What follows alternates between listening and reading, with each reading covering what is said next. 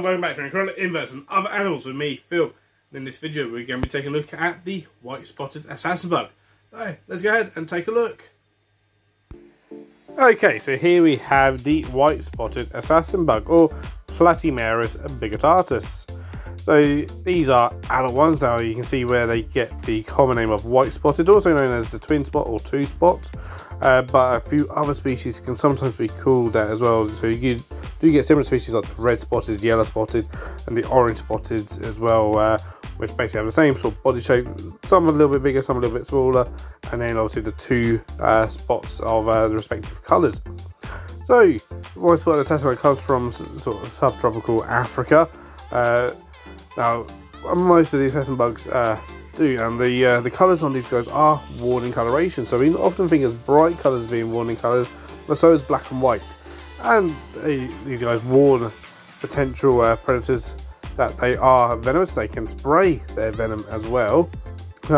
And they are called assassin bugs for a good reason. They do assassinate their prey. So these guys are a true bug. So the word bug is a scientific word, not just a generalization of all things invertebrate. So to be a bug, you need to be an insect with piercing mouth parts, and that's what these guys have. They have what we call a rostrum, which is sort of attached to the head, and that is their mouth part. So it's essentially like a straw, if you like.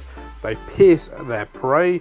So these ones in captivity here at the water park that I work at, we give these guys primarily brown crickets and mealworms. They will pierce those, inject venom. The venom is used to paralyse, but also to start the digestive process as well. It starts essentially liquefying the prey so they can drink their prey. Now, these guys, when they hatch out of the egg, they are just miniature versions of the adult, just without the two white spots. As they get older, as they molt, they actually turn bright red initially, again as warning coloration, and then within that day they turn to their black coloration. Then they get the two white spots on their back, on their sort of their wings, if you like, once they reach adulthood. So these guys are fairly simple to keep. I keep these pretty damp actually, so I actually pour water into their substrate around about 2 to 3 times a week and keep it pretty moist throughout, which means that their eggs don't take too long to hatch out, and they'll soon sort of flood the enclosure with plenty of nymphs.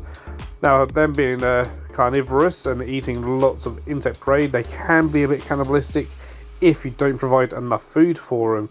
And so basically I flood the enclosure again sort of 2 to 3 times a week with plenty of live food. Like I say, brown crickets work absolutely perfectly for these guys of various sizes, as well as things like mealworms and any kind of suitably sized invertebrate.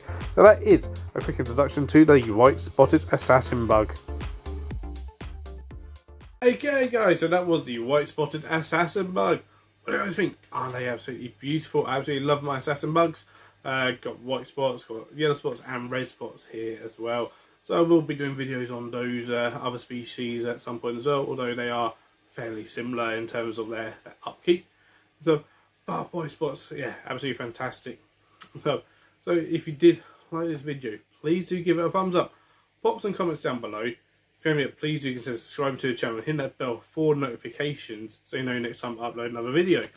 And also, if you'd like to support even further, I do have Patreon, there's channel membership, I have a merch store, have affiliate links with Spy Shop and discount codes with MK Exotics and Antscapes. All those links will be down in the description for you to view at your leisure. And if you do fancy doing that, it is certainly much appreciated. A big thank you goes out to my Patreon and my channel members. But until next time guys, thank you for watching, take care and keep rocking.